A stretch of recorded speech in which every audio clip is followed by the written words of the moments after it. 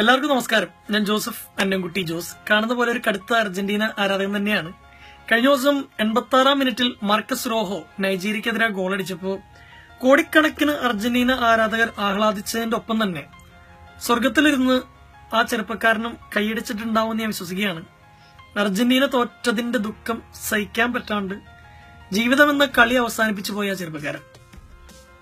എന്റെ ജീവിതത്തിൽ, ഇതുവരെയുള്ള ജീവിതത്തിൽ ഞാൻ മനസ്സിലാക്കിയിട്ടുള്ള ഏറ്റവും പവർഫുൾ ആയിട്ടുള്ള വാക്ക് ഏതാന്ന് ചോദിച്ചാൽ അത് പ്രതീക്ഷയാണ്.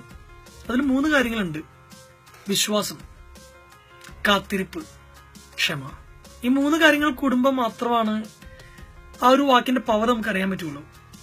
അർജന്റീന ക്വാളിഫൈഡ് ആവുന്ന ആരും തന്നെ പ്രതീക്ഷിച്ചിരുന്നില്ല. Croatia ഐസ്ലാൻഡിനെ തോപ്പിക്കണമായിരുന്നു, Argentina നൈജീരിയയെ തോപ്പിക്കണമായിരുന്നു. ടീമിന്റെ അതുവരെയുള്ള 2 കളികളും വളരെ മോശമായ കളികളായിരുന്നു. Still we qualified. ഇനി എത്ര ദൂരം മുമ്പോട്ടേക്കെന്നുള്ളതൊന്നും അറിയില്ല, പക്ഷേ പ്രതീക്ഷകളെ തെറ്റിച്ചുകൊണ്ട് അർജന്റീന മുമ്പോട്ടേക്ക് പോവുകയാണ്. ഞാൻ ആ ചെറുപ്പക്കാരനെ വീണ്ടും ഓർത്തു പോവാണ്. എന്തുകൊണ്ടോ നമ്മുടെ ഇന്നത്തെ ജനറേഷനും വളർന്നു വരുന്ന ജനറേഷനും ഇല്ലാതെ പോകുന്ന ഏറ്റവും വലിയൊരു കാര്യം ക്ഷമ എന്നൊരു കാര്യമാണ്. ഒരു പയ്യൻ മിർച്ചി ഓഫീസിൽ കാണാൻ വന്നപ്പോൾ ഇങ്ങനെ ഇമോഷണൽ ആയിട്ട് പറഞ്ഞൊരു കാര്യമുണ്ട്: ചേട്ടാ, എന്റെ മെസ്സേജ് ബ്ലൂടിക്കായിട്ട് പിന്നെ 4 മണിക്കൂർ കഴിഞ്ഞിട്ട് അവള് റിപ്ലൈ ചെയ്യുന്നു. ബ്ലൂടിക്കായി. അതായത് പ്രണയം, പ്രപ്പോസൽ നടക്കുന്നതും ആക്സെപ്റ്റ് ചെയ്യുന്നതും ബ്രേക്കപ്പ് ആവുന്നതൊക്കെ ബ്ലൂടിക്കാണ്. ഒരുപാട് വളർന്നു. നമുക്കൊരു സിഗ്നലിൽ നിൽക്കുമ്പോ റെഡ് മാറി പച്ചയാവാനുള്ള കാത്തിരിക്കും. നമ്മളിങ്ങനെ ഉന്തി പോകാറുണ്ടല്ലോ. അതുപോലെ ഒരു മെസ്സേജ് ബ്ലൂടിക്കായിട്ട് റിപ്ലൈ വന്നില്ലെങ്കിൽ നമുക്ക് കാത്തിരിക്കാൻ പറ്റണില്ല. കുറെ കൂടി നമുക്ക് വേണ്ട ഒരു മഹത്തായ പുണ്യം കാത്തിരിക്കാനുള്ളൊരു ക്ഷമയാണെന്ന് തോന്നുന്നു. ഒരുപാട് അത്ഭുതങ്ങൾ സംഭവിക്കുന്ന അപ്പോഴാണ്. പണ്ടൊരിക്കൊരു മജീഷ്യനെ ഒരു രാജാവ് തൂക്കിക്കൊല്ലാൻ തീരുമാനിച്ചു. ഈ മജീഷ്യൻ പറഞ്ഞു: രാജാവേ, എന്നെ തൂക്കിക്കൊല്ലരുത്, എനിക്ക് 1 മാസത്തെ സമയം തരാണെങ്കിൽ ഇവിടെയുള്ള വയസ്സൻ കുതിരയെ ഞാൻ പറപ്പിക്കാന്ന് പറഞ്ഞു. ഇപ്പൊ രാജാവിന് കൗതുകം. അത് കൊള്ളാലോ, എന്നാ ശരി, നിനക്ക് ഞാൻ 1 മാസം സമയം തരുന്നു, നീ പറപ്പിക്കി എന്ന് പറഞ്ഞു. പറപ്പിച്ചില്ലെങ്കിൽ അപ്പൊ തൂക്കിക്കൊല്ലു എന്ന് പറഞ്ഞു. ഇതെല്ലാം കഴിഞ്ഞ് പുള്ളിക്കാരൻ ജയിലിലോട്ട് വരുന്ന സമയത്ത് കൂട്ടുകാരൻ പറഞ്ഞു: ഡർക്കാ, ഇത് നടക്കണ കാര്യമാണോ? ഈ കുതിരനെ, ആ വയസ്സൻ കുതിരനെ നീ എങ്ങനെ പറപ്പിക്കാനാണ്? കുതിരയെ പറപ്പിക്കാൻ പറ്റുമോ? അപ്പൊ ഇയാൾ പറഞ്ഞു: പൊന്നു സുഹൃത്തെ, 1 മാസം എന്റെ കയ്യിലുണ്ട്.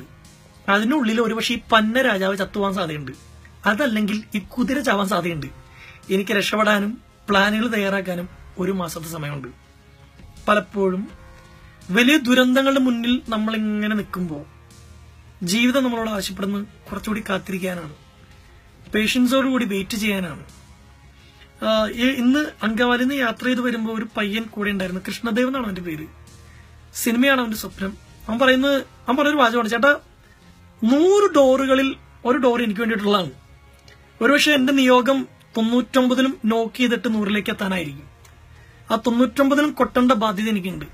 ഞാനത് ചെയ്തുകൊണ്ടിരിക്കുകയാണ്. ബെസ്റ്റ് വിഷസ് ഒക്കെ പറഞ്ഞ് അവനെ വിട്ടിട്ടുണ്ട്. ഒരുപക്ഷെ അവനോടുള്ള കോൺവെർസേഷനാണ് ഇന്നൊരു വീഡിയോ ചെയ്യാൻ എനിക്കൊരു ഇൻസ്പിറേഷൻ നൽകിയത്. ഇത് കേട്ടുകൊണ്ടിരിക്കുന്ന എല്ലാവരോടും, ചെറുപ്പക്കാരോടും ചെറുപ്പക്കാരികളോടും, വളർന്നു വരുന്ന യങ്ങർ ജനറേഷനോടും മാതാപിതാക്കളോടും, നമുക്ക് വേണ്ട ഏറ്റവും വലിയ ക്വാളിറ്റി പേഷ്യൻസ് ആണ്. വിശ്വാസത്തോടെ, ക്ഷമയോടെ കാത്തിരിക്കാനുള്ള പേഷ്യൻസ്. പല വലിയ അത്ഭുതങ്ങളും സംഭവിച്ചിട്ടുള്ളത് കാത്തിരിക്കുമ്പോഴാണ്. Thank you.